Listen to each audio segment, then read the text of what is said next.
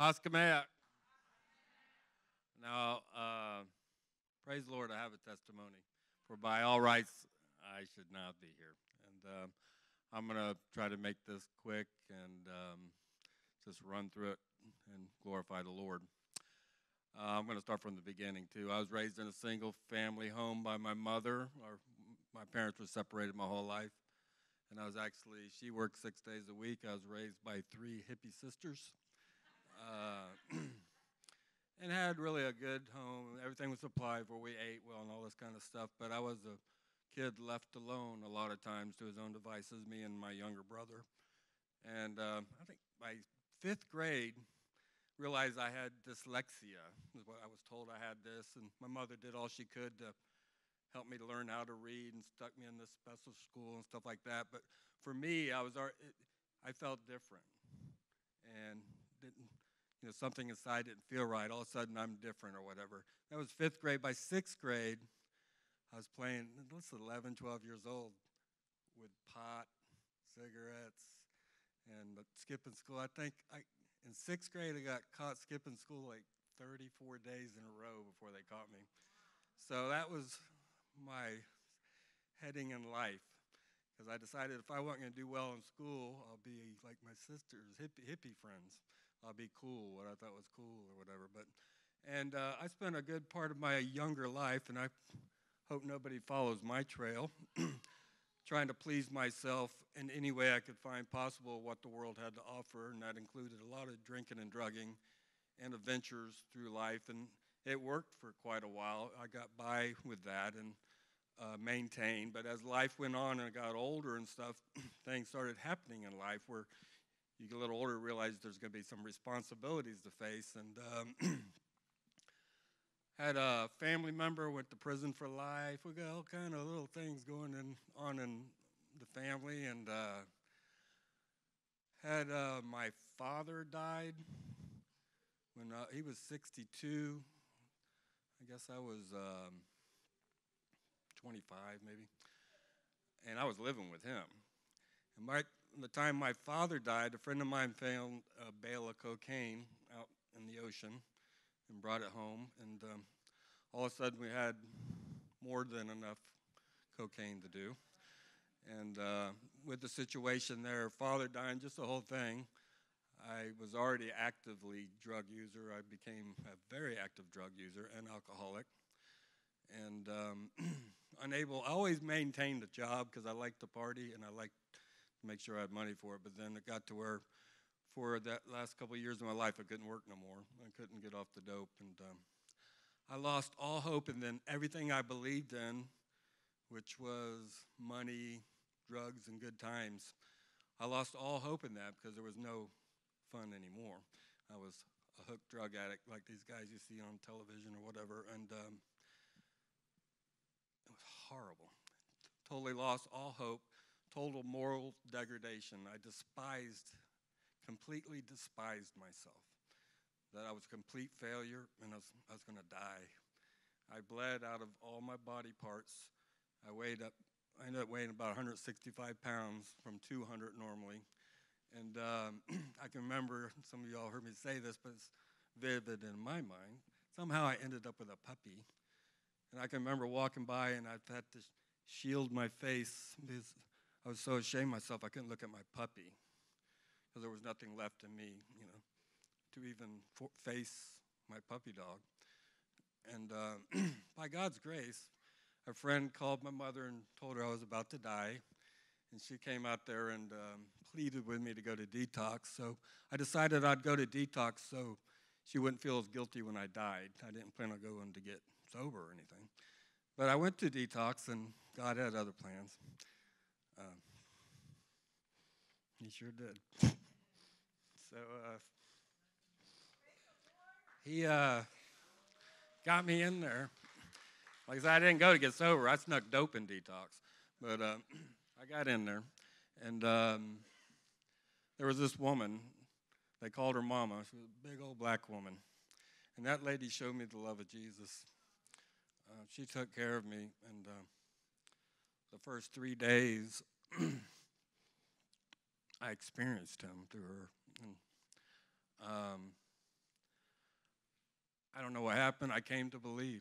I offered my life to God the best I could one night, laying in detox. And I don't know what I said or anything. I remember laying there crying out to him. And I woke up the next morning and realized I never had to drink or drug again, and that there was hope for me. And I could face tomorrow, and my life totally changed. Started to totally change. There was a lot of changing to come. And then actually, this is what I kind of wanted to talk about. That's how God found me and chose to deliver me. But it had a lot of work to do with me. And I remember, now this is 32 years ago. I got home, got sober for a little while, a couple weeks, and wanted to go back and thank the people for giving me a new life and all this stuff. And I've totally been living in fear my whole life, hiding in a bag or a bottle. Had no way to know how to do this. This is a miracle right here. Believe me, you all need to try it. So this ain't the guy that I was. But so I went back to this detox. This is the first time I want to talk about God's voice a little bit. First time I heard his voice, other than I experienced him that day at detox. And 2 weeks later, I got my buddy. He just accepted the Lord a couple weeks before I did. And I said, you got to go with me. And we go to this meeting. It was AA. Like 100 people in there. And I'm going to thank him. I just want to thank him. And I was terrified to speak in front of people. And you raise your hand and they call on you or whatever. And so I'm praying, please God, please let me speak from my heart. I want to thank these people from my heart. And please, I get my hand up. They pick somebody else.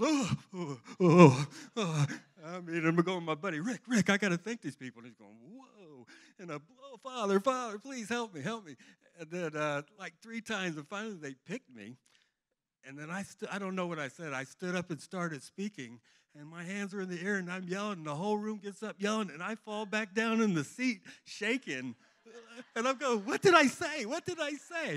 And my buddy goes, man, it was beautiful. You spoke from your heart. I'll go, oh, man, what did I say? And I don't know what I said. But God allowed me to speak that gratitude of my heart for I was given a new life.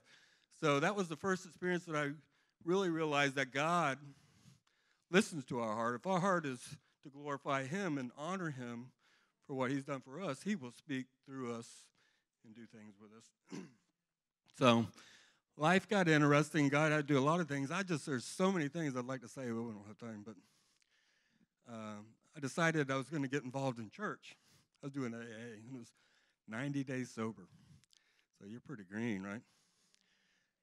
I'm thinking about church, but my sponsor goes into prison, so I want to go in prison too because I belong there legally. And I thought I'd help make amends by going in there. And I didn't want to talk, but my sponsor went in there, and I wanted to just go there. So this is 90 days sober. I go to the prison, waiting for him to come. He don't show up, so I'm getting out of here. But the lady comes out of the prison, so you here for the meeting? I go, yeah. So I go in there by myself, and there's 50 men in there or whatever, and the woman goes, who are you and what's your story? So I tell my story, which is a drug story, and for 20 minutes or whatever, and then they ask if the men have any questions, and this guy that you see in the movies, prison guys, big man, he jumps up, and he goes, you have a great testimony. He's mad. He's coming at me. But you got the nastiest mouth I ever heard in my life. And he came right at me like this, saying this, and this is God's house. I don't appreciate it one bit. And I'd start, well, I'm sorry. And then I'm blanking. Oh, I'm sorry, blank. I realized I did have the nastiest mouth. And I left that prison quickly. And I went out in that parking lot and just prayed to the Lord. And he delivered me from that night. He scared it out of me or something. But the following week, I found myself in church for the first time where all the good people are. And because I was terrified of you all, too, because you're all so good. And I've been in the hole there. So fortunately, he cleaned me up that much to get me there because I met the pastor at the door and I said, hey, I'm Bill Carter. I believe in Jesus. I want to try church. And if I would have came before that, I would have had other words added in. So fortunately, he cleaned me up a little bit. But that was the event at the start of it. And, so God works pretty drastic. He has worked pretty directly in my life several times. Then I got married to that wonderful lady over there. Boy. You can ask her, I was terrified. Actually, I asked her to marry me, and then I backed out. She was terrified. And then we did get married. I got depressed. I was dealing with depression, too, and all kind of neat stuff. And but she's been very faithful and seen me through it and we've helped each other to walk through this thing. I think it's 27 years. So praise the Lord for that. I mentioned last night the first time I heard the shofar was at Promise Keeper. I went with some guys to D.C. and heard that shofar. And a year later, I found myself in this Hebrew root stuff. It wasn't called that then. I don't know what it was called, if anything. But I saw about the feast that we were participating in. I didn't hear about the feast of the Lord, but Christmas and all this stuff. And I'm pretty drastic. I'm the biggest Scrooge you'll ever meet. A few days before Christmas, I burnt the Christmas tree and some other things, and it was a horrible Christmas. I'm telling you. My wife and daughter are calling the pastor, please, he's freaking out. What's wrong with Bill? He's in a cold, and I wasn't in nothing. I just read a book and didn't have nobody to support me, and I burned the Christmas tree down and all this stuff. And as the next year went on, trying to figure out what I was doing with that and trying to keep us married. By the next Christmas, we decided, I said, you all can do the tree, and Christmas Day that year, this is how the Lord speaks to me, our house burnt down. It did. It burnt down Christmas Day the next year. I said, okay. All right, so we need to figure out something else about this Christmas thing. So we've been working that out ever since, and it's been a venture. We got family, friends, and fires, so you got to be careful. So through this, now I have met some Hebrew roots type people, but my wife, they don't get along. So this is kind of crazy, and but then unfortunately, after our house burned down, about a year later I met Tifa and Randy. And by then, so now I'm hearing about Sabbath and stuff. So I have my own business, and I'm going, well, I'm going to keep Sabbath. I think I should keep Sabbath. I think I need to do this. And all my deliveries from my farm was on Saturdays or Sunday, but I always did Saturdays. And so I see you, brother. I'm going over. He does it. Put another cassette in. We don't have cassettes no more. So, where was I? So I'm going to keep Sabbath, right? So I tell my employee, I'm not working Saturday. We'll deliver fish on Sunday. And he goes, no, Bill, we don't want to do that. We don't want them to get sick or anything. These raising tropical fish. We need to get them in there. I go, no, I want to do Sabbath. I don't want you working for me. I'm going to do Sabbath. And he goes, no, Bill, I'll do it. Don't worry. Okay. All right. I'll let you do it. This is the first week I'm going to keep Sabbath. Okay.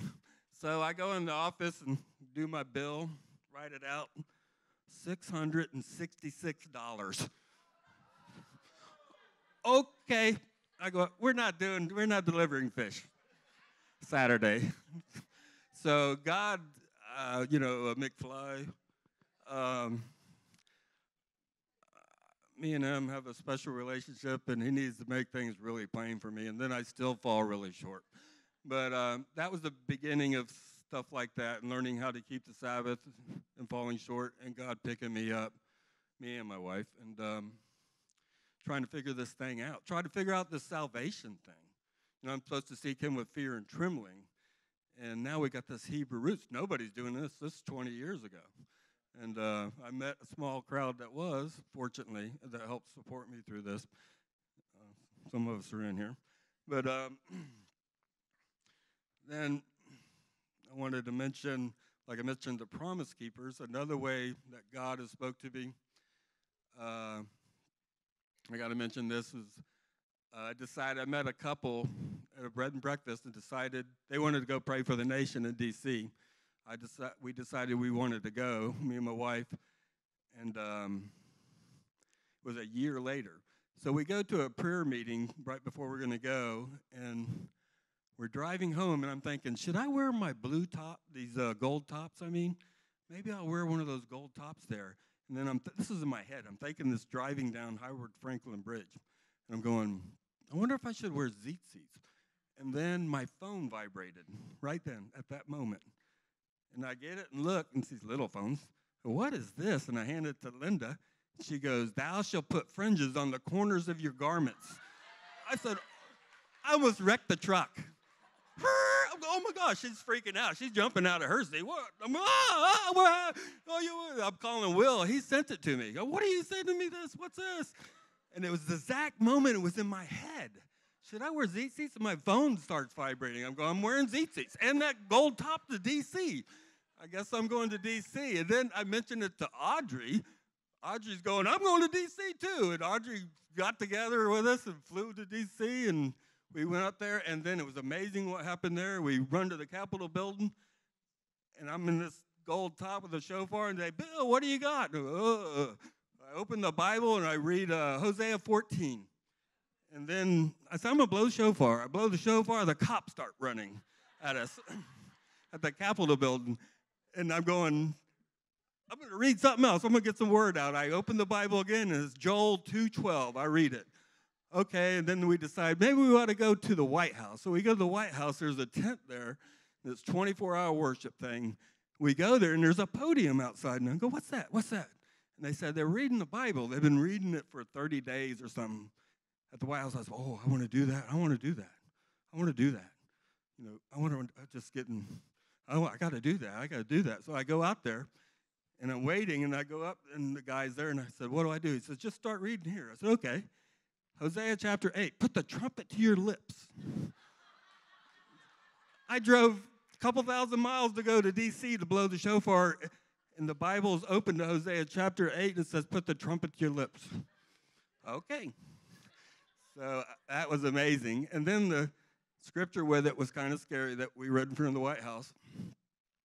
I go tell my wife, oh my gosh, the thing said, put the trumpet to my lips. We just drove days to get here, and the Bible's open to that scripture. And she goes, I want to read. And she comes up and starts reading. It's Hosea 14. And I go, oh, that's the scripture we just read over there to the two witnesses, the White House and the Capitol. And then another girlfriend got up there and started reading, and it got to Joel 2:12, and God had his word. I don't know what he's doing with that, and there's some good in that word and some bad stuff, but he wanted that proclaimed over D.C. and the Capitol that day. So it's amazing how he talks. He can talk to us like that. I wanted also, I know we're taking way too much time, I'm sorry. But with the Torah studies, how literal God can be, it needs to be for me, I guess, to have faith or something. One day we drove to the East Coast to help somebody move, and we just did the Torah portion about if you see your neighbor's donkey, get them and help put it up. So I get home at 3 in the morning. I'm pulling a horse trailer, is what I helped the guy move with. I'm driving down the road, and there's donkeys. At 3 in the morning, I go, oh, that's what I did. Oh. And I kind of stopped the truck. Oh. I don't want to go tell nobody about donkeys at 3 in the morning. I'm thinking of that scripture. I said, okay. 10 minutes over. I'm almost done. I'm thinking of that scripture. You gotta help your neighbor eat the donkeys. But that was that day, that Torah portion. And then I remember I put my truck in reverse back up, and I forgot I had the trailer. It smashed the side of my truck. And then I go wake my neighbor up at 3 in the morning. We're chasing donkeys out in the yard. But God is literal, and I love when he speaks to me. When I hear his voice, I wish it was every day, but it's not. But there's been some really wonderful things that keep encouraging you to keep coming back. You know what I mean? And then when he speaks to you, it's so great. Just recently, with the Torah portions again, Will goes, can you fill in for this guy? I'm going, oh, okay, I guess so. And come up here and do the Torah portion. And I get home, and it's the day of the tour portion. I go out on the dock there. I'm going to read a little bit. And I realize it's my anniversary, 32 years being sober that day. And then the tour portion's about deliverance. And it was just, and it reminded me of when I was born again. It's just things like that. It's just what an awesome God we serve. And what I want to say is because he lives, there's that song, I Can Face Tomorrow. And that's what this has all been about. Because he lives, I can face tomorrow. Because he lives, most of my fear's gone. Not all of it, but most of it. And he is faithful. He is so good. And we just need to praise his holy name and thank him.